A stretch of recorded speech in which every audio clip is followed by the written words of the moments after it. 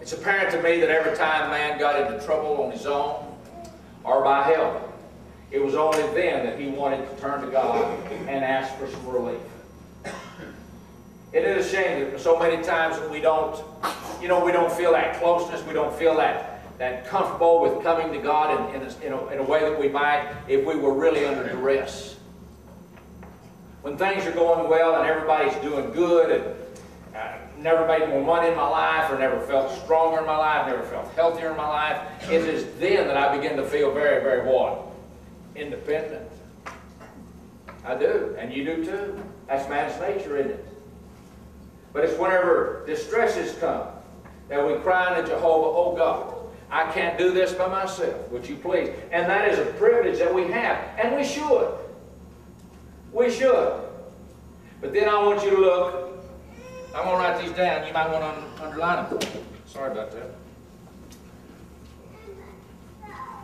Psalms 107, verse 8, verse 15, verse 21, verse 31. Do you do much memory work? Biblical memory work? I want to encourage you, if you don't, you need to start.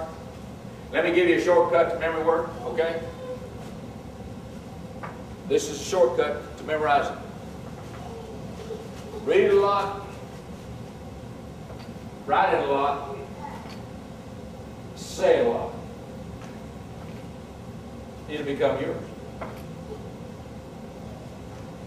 And then, whenever it's yours, use it a lot. See, if you memorize verse 8, you'll already have verse 15, 21, and 31 memorized. He says, oh, that men would praise Jehovah for His loving kindness and His wonderful works to the children of men. After they got into trouble, they said, oh, God, please help us. Deliver us from this because we can't do it ourselves. He does. Then He says, oh, that you would remember where your salvation come from and all these blessings came from that was poured upon you. That you would praise Jehovah for His loving kindness and His wonderful works. You know, my daddy, whenever I was a kid, whether we was working on the combines, or he had combines, we went north for several years, going up to Montana cutting wheat whenever I was in high school, junior high and high school. I started running the combine when I was 12, full-time for my dad. Well, they're more complicated now. You know, I probably couldn't run one of them brand new ones now, you know, with computerized and all. I don't pewter much. You may be a pewter genius, but I can play solitaire. Anybody breaks into my information on there, it says lost, lost, lost, lost. Sometimes I beat him, but not very often. That's all I can do with computers, play a game. I don't know how to get on the internet. I don't even know that I want on the internet. You know, they say any question you could ever think of is answered on the internet. Well, that's great. But see, the questions I'm interested in is biblical questions, and the Bible does it for me. You say, well, you know, you can read the Bible from the internet. I'm sure that's right. I can read the Bible in my solitude, just open it up and get in the book. But whenever he would tell me to go to the shop to get something, I'd take off about the time he said, go get it. And I'd get about halfway there, he said, come here.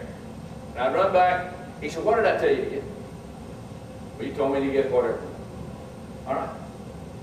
And I'd go out there, and he made sure by his repeating what he wanted me to get, and my repeating, that I would know what to give. By the same token, whenever this writer of the book of Psalms says over and over and over again, you think he's making a point. Oh, that men would praise Jehovah for His loving kindness, wonderful works to the children of men. He's saying that to me. I mean, that's as relevant today as it was whenever it was written a long, long time ago. Has God been good to you? The Bible says in Him we live, we move, we have our being. He giveth to all life and breath and all things. He holds my next breath in His hand. Now, I'm sure whenever I was a kid and I was playing ball and all that kind of stuff, I had more lung capacity. But if you asked me to hold my breath for 2 minutes, I'd say, nuh-uh. I can't do that anymore. If He withheld our breath in here for 2.5 minutes, we'd all be panicking, I guarantee you. Every good gift, the Bible says, every perfect gift comes down from the Father of lights, with whom there is no variation, neither shadow cast by turning. James 1:17. Every good thing that you've experienced in this life came from God. Love, mercy, kindness, forgiveness, grace, all these things are God's attributes. He that loveth not what? What's the Bible say? Knoweth not God. For God is what? Love. God is love. He is love. We turn over to 2 Peter 3 and verse 9. He says, God does not, what is it? It says, God does not count slackness. I'll say it in my 1 Peter 3. 2 Peter 3 verse 15. Say again. No. Maybe. Help me out here. You got it? The Lord is not slack concerning His promises, as some men count slackness, but is long-suffering to usward, not willing that any should perish, that all should come to repentance. So we're talking about what? The long-suffering of God. He don't want you to go to hell. He don't want me to go to hell. He given me time. Let me tell you something. I obeyed the gospel in 1966. Went to Sunset in 1967. Graduated in 1969. Been preaching ever since. Preached all the way through Sunset at a little congregation out there in the country from Lubbock. I thank God that He allowed me to do that. You know what? I could have been in hell already for over 40 years. I could have already been there for 40 years. Because I had not learned the truth. Did not know the truth. Had not obeyed the truth.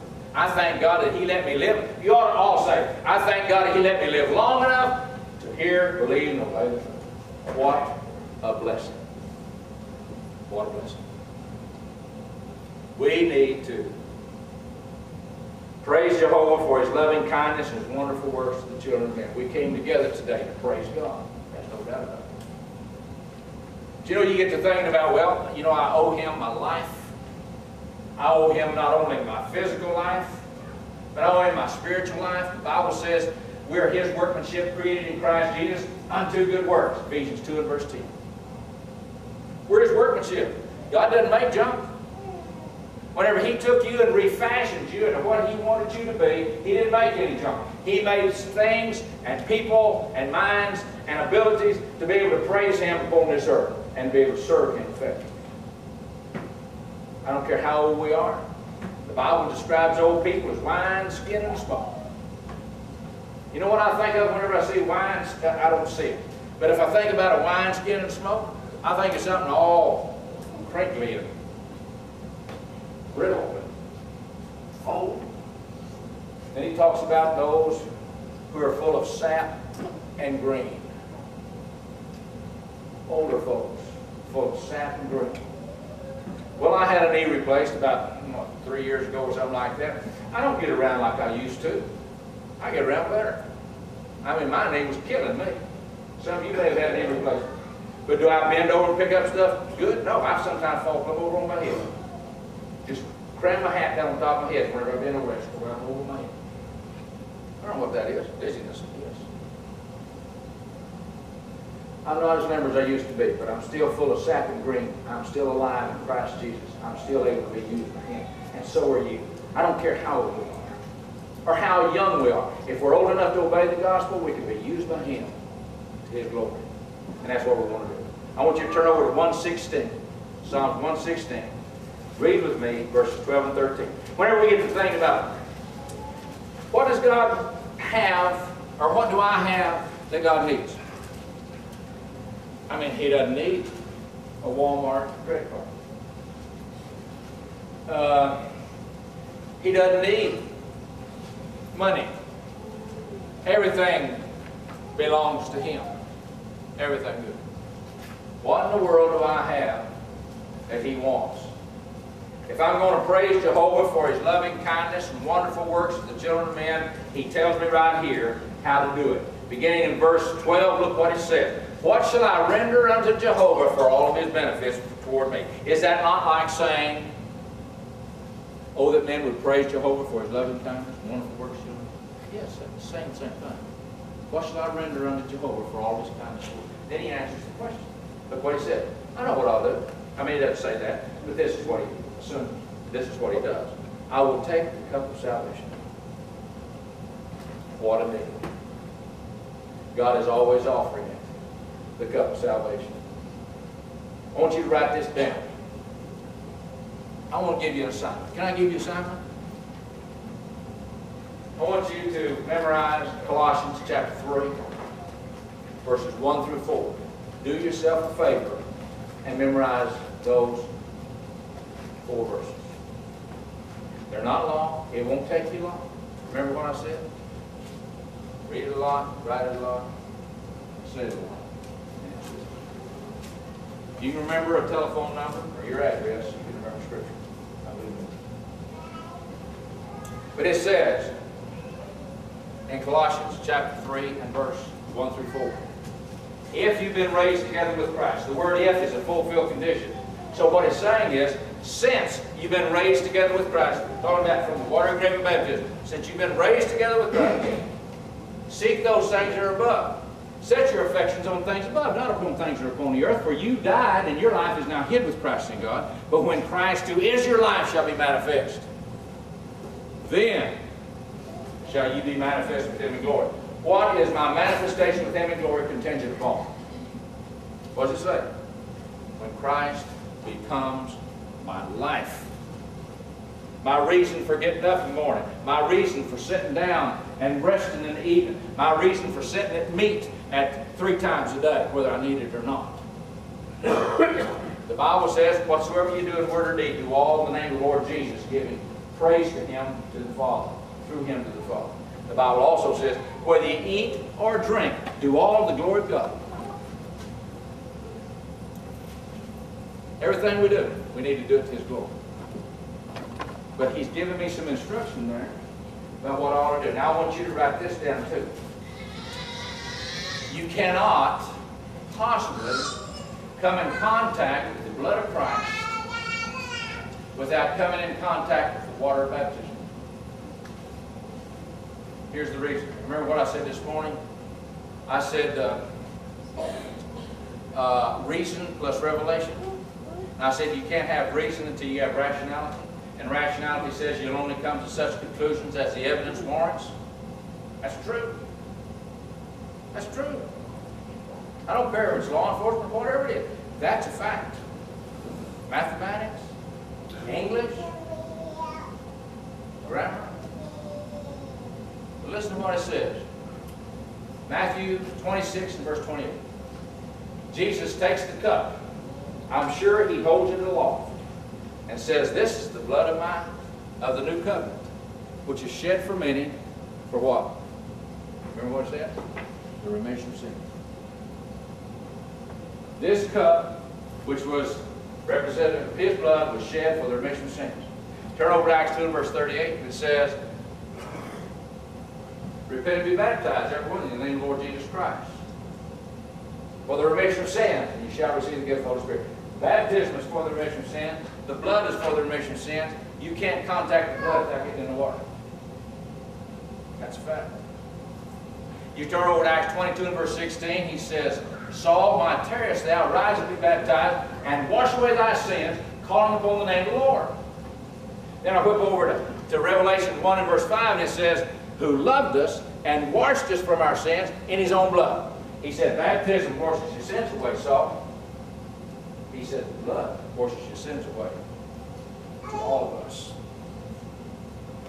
Those who want to go to heaven by bypassing the baptistry, or pond, or a deep enough pool in the creek, are not going to go to heaven. They've never contacted the blood. It's impossible to have your sins washed away without being baptized. Impossible. People need to be told that. People need not trust in lies and think that belief only will save you. James 2 and verse 24, he says, by works is a man justified, and not by faith only. The only place in the New Testament faith only is written, and it's preceded by not by. Isn't that something? And people will tell you, your friend, my friend, you're saved by faith only. A lie. a lie dressed up like the truth. Because it's not the truth. So he says, number one, I will drink from the cup of salvation. He made it available. He wants you to pick it up and turn it up and consume this salvation. Drink from the cup of salvation. Look what he says in verse 13. I will take the cup of salvation and call upon the name of Jehovah.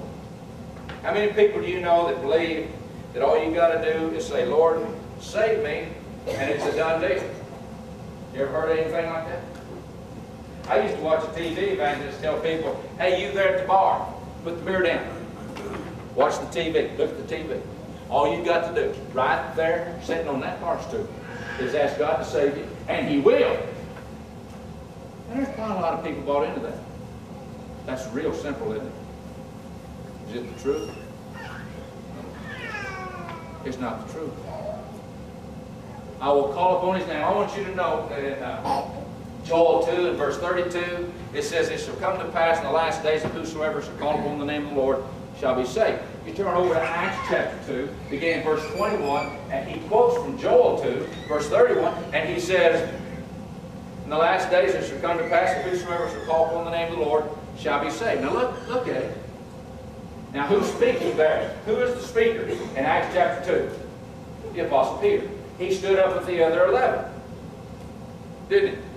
And he tells them about Jesus Christ who died for the sins, shed His blood so that they might have salvation and all that kind of. And then he turns to them and with a pointed finger, I'm sure, he says, and you who have taken and crucified the Son of God. And the Bible says they were pricked in their hearts and they said, men and brethren, what shall we do? A strange, very strange question.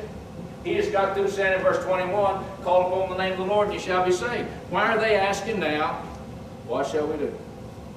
It was almost in the same paragraph.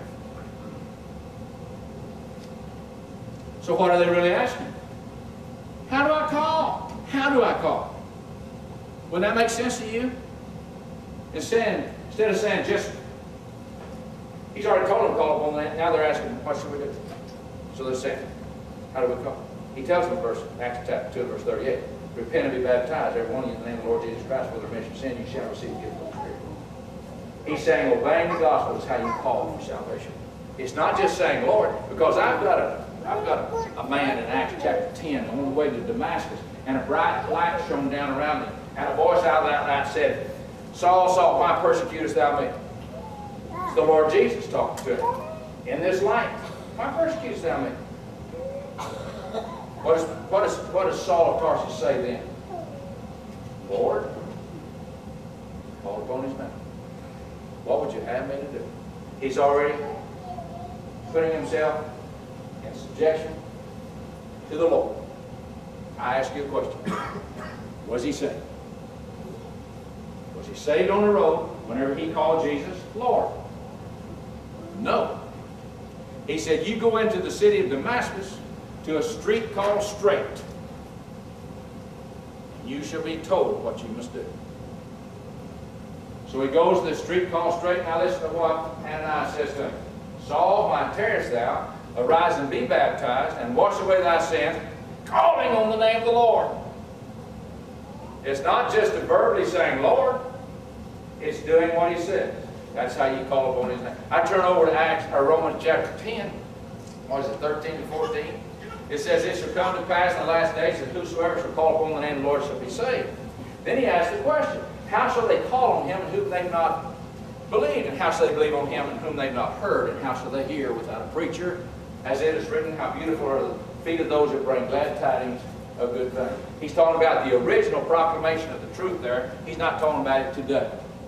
The original proclamation of the truth before all of this was written down.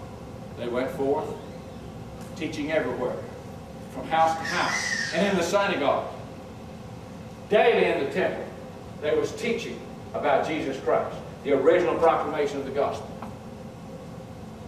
So I can't take that and say, oh, you can't know the truth unless I tell you because I'm preaching. No. Anybody can teach anybody the truth.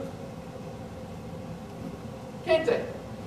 All we got to do is do it. So all these passages of Scripture tell me how to call upon the name of the Lord. It's not just saying Lord. It's obeying the gospel. One time, whenever I was at Melrose the first time, I moved out to Melrose, New Mexico in 1971, stayed there in 1976, moved to Garland, Texas, preached for the Broadway congregation in Garland, Texas, and then we started the new congregation in Garland, Texas. And Johnny Ramsey was real good to me. We both filled the pulpit. He would half everything with me. Sunday mornings, I'd get half the class. He'd take half the class.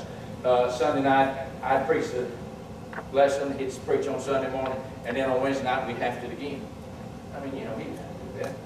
He was a located man. One of the greatest gospel preachers I ever heard. As much Bible as you would ever want to hear. Come on, kid.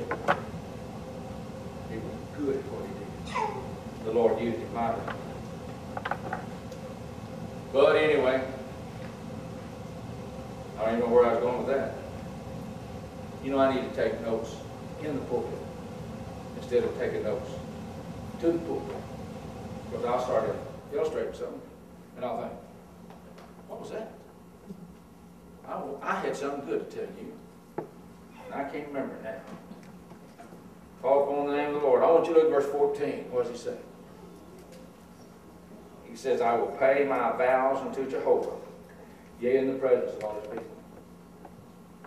Did you ever make a promise to God?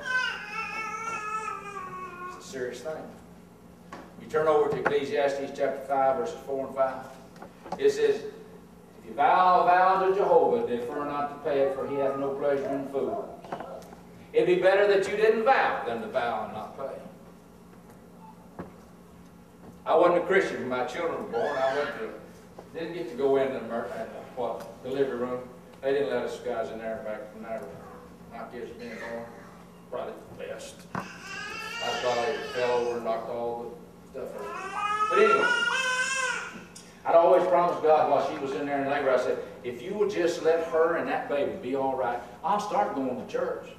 As soon as they come out and said, wife is doing fine, you got a fine baby boy twice and a fine baby girl the third time, and I forgot about that promise I made to God. I'd go to church. Yeah, I did. That's sad. I didn't realize the gravity of making a promise to God and not keeping it. But I wasn't even a Christian. I wasn't even a child of God. I couldn't even call God Father. Let me tell you something. Only God's children could call him Father. I've only had 3 kids in all of humanity be able to call me Daddy. I don't have any more. 3. That's all. And only the sons of God can say Father. Is that something? Why would a person miss that through life? Not to have God as their Father. Whenever I was taught the truth, I was taught also that I need to be faithful unto death. Let me tell you something. Throughout history, the offended party always sets the rules of reconciliation to the offender. Isn't that true? Sometimes we even call in a third person, you know, to witness this thing. To make sure everything's all right, according to Hoyle, and all that sort of business. God was the offended. Otho Rogers was the offender. God said, you have to obey the gospel to be saved. You have to be faithful until death to acquire the salvation. I accepted those rules of reconciliation, and by doing so, I swore to him I'd do it. If you accepted those rules of reconciliation, you too made a promise to God. Not only would you obey the gospel, you'd be faithful unto death. That's an important thing. It's a very important thing. You know what is sad? It doesn't bother anybody much anymore. It doesn't cause a lump in their throat or tears in their eyes or anything. But you know, we'll have, where I preach, we have about 120 goes in a town of about 720. But we won't have 120 for Sunday night. Does that bother y'all? It bothers me. Whenever I get callous to the fact that, no, you can't get them out for every service. And I get to believing that, and I'm believing wrong. I believe we'll all be there for every service, don't you? If you want to go fishing Sunday morning, and I see you going down the road toward the lake, and you've got... I didn't turn this thing on, did I? You hear me all right? Can y'all hear me all right back here? Good. I'm sorry.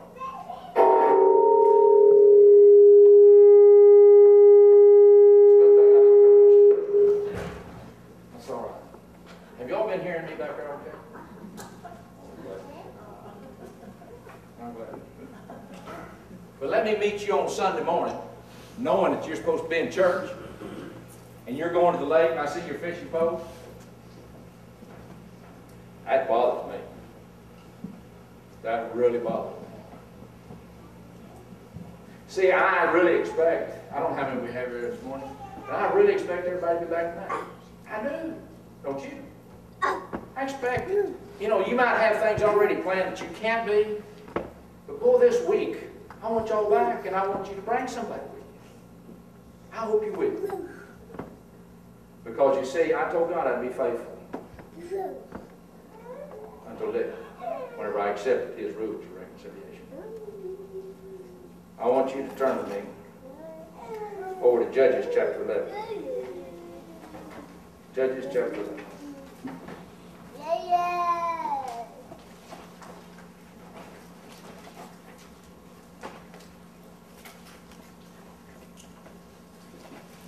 I want you to read this with me. This is a real eye-opener.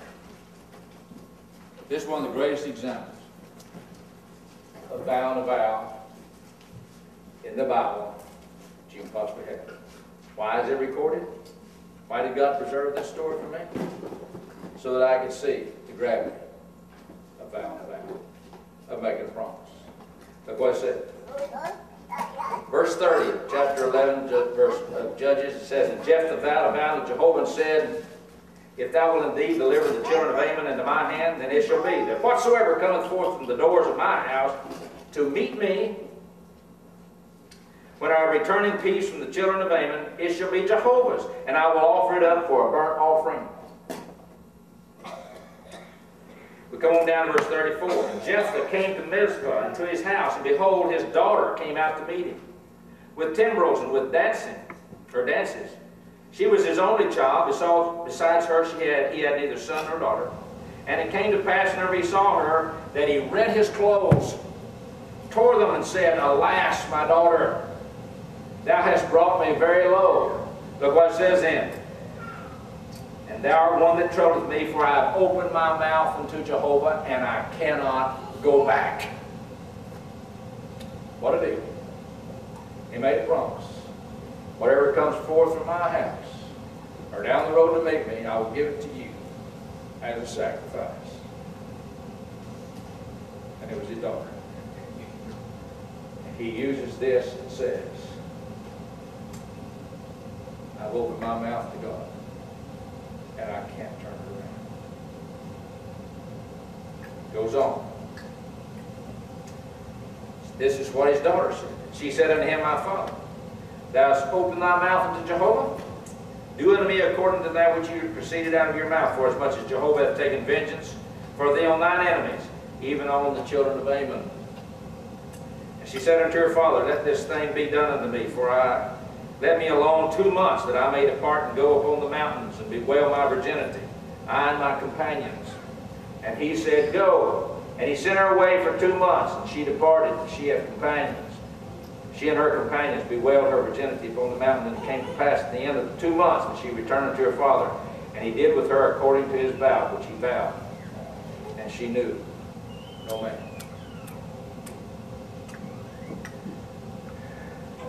I think sometimes, being this side of the cross, almost 2,000 years, things have become, I won't say old hat, I won't say we're tired of the gospel, I won't say that sort of stuff.